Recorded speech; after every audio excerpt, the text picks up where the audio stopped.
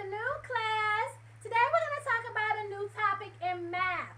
But first, we're going to revisit the topic that we've been talking about for the past week, which are about fractions. Yes, about fractions.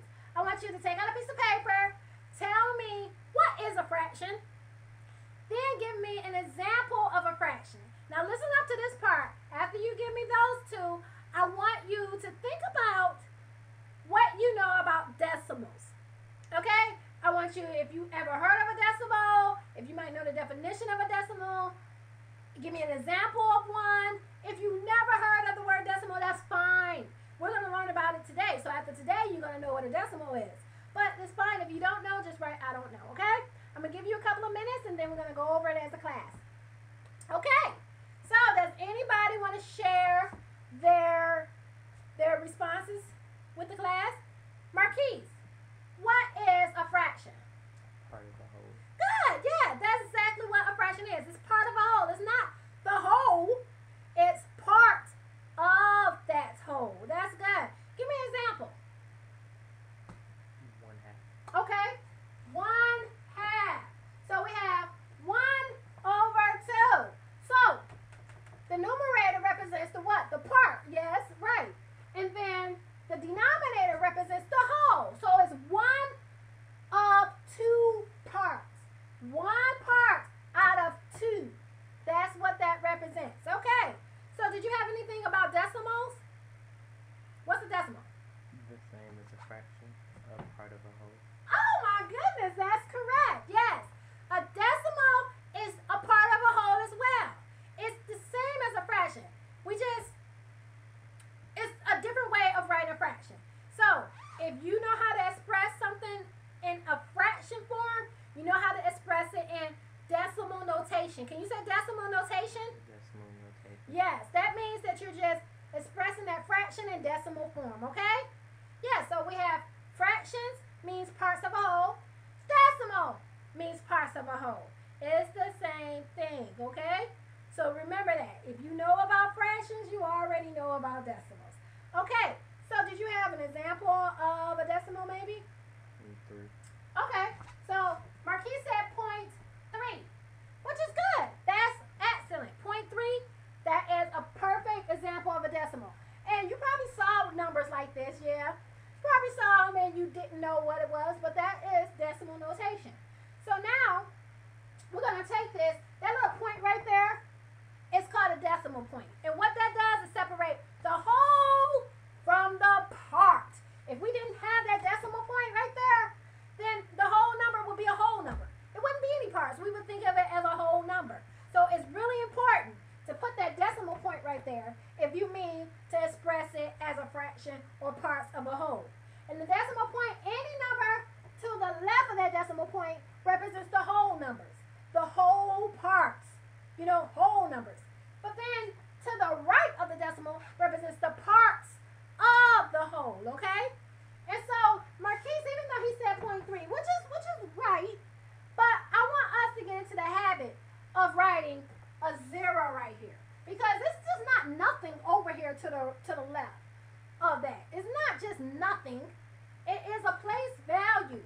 And we put whole numbers there when we do have it. Now, he used the example as 0.3, so we don't have it. But if we did, it will go right there. So just make sure you put 0.3, and that's how you read it. 0.3. Now, we talked about place values. Talked about place value when we talked about whole numbers. Place values of the whole numbers are what? Ones, tens, hundreds, thousands, 10,000s, yes, and so forth and so forth. Well, decimal points have, or decimals have, place values as well. I'm going to take Marquise's 0.3, and we're going to add some more numbers to it. So we got 0.3. Give me another number. 4. 4. Give me another number. 5. Okay, 5. So we got 0.345. That's what we have. Now, for the decimal, in the first place to the right of the decimal point is called the tens place. T-E-N-T-H-S. The second place to the right of the decimal is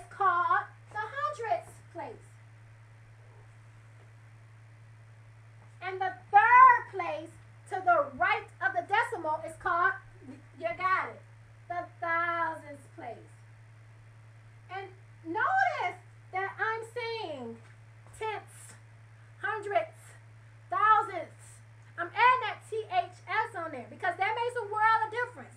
Do not forget that, because having $1,000 in my pocket is totally different than having a thousandth of a dollar in my pocket. Which one would you want? And yeah, I would want the $1,000 too in my pocket. It's a big difference. So don't forget that. So now we have the tenths, the hundredths, and the thousands. Okay? I'm going to erase that. I'm going to put it over here so you can still remember it. So 0.345, that is the tenths place. Hundredths and thousandths. Okay? So you can just make reference to that. Alright, so now we're going to try to do our own little decimal notation. So I'm going to write a big old block right here. I'm going to break it up into 10 parts. So that's 1, 2, 3, 4, 5, 6, 7, 8, 9, 10. So I have 10 parts right here. In those parts, I'm going to put 1/10, because that means that one of these parts is 1 out of 10. So 1/10 in each of these blocks.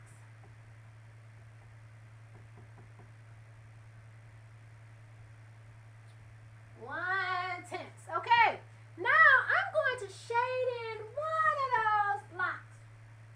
One. So, if I shade in one part of 10, how do I express that as a fraction? Marquise? 1/10. 1/10, which means 1 part out of 10. Okay? Yes. So, we just said that 1 part out of 10, tenths place. Go over there. That represents the tenths place. We just said that fractions is another way to write decimal notation. Decimal notation is another way to write a fraction. The only reason why we write stuff in decimal notation is because it makes it easier sometimes to calculate. It makes it easier to add numbers, subtract numbers, divide or multiply. And so sometimes we use decimal notation. Sometimes we use fraction. It really depends on which one would fit what we're doing, okay? All right, so we have 1/10 as a fraction.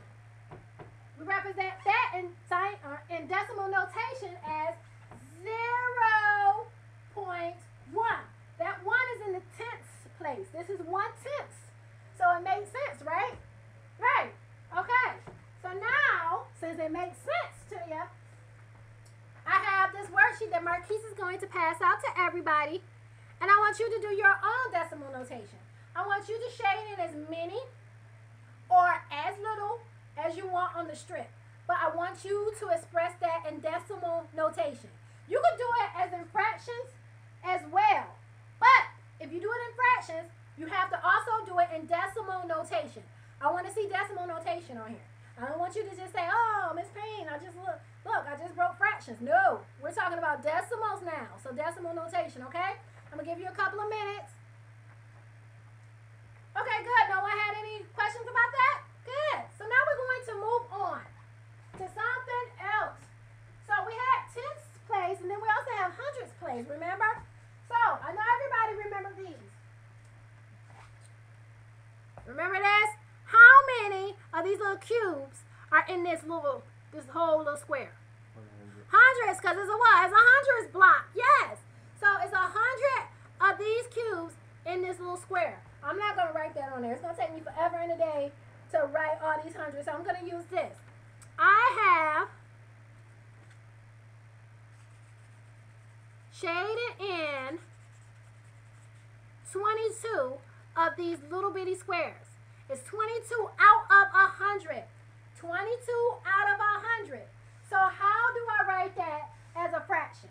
22 over 100. 22 over 100.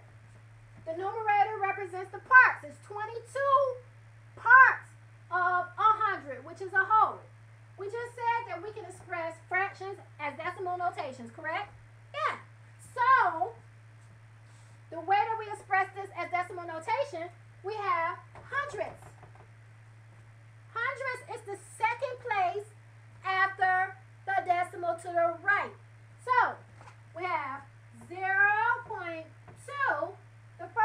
in the tenths place, right?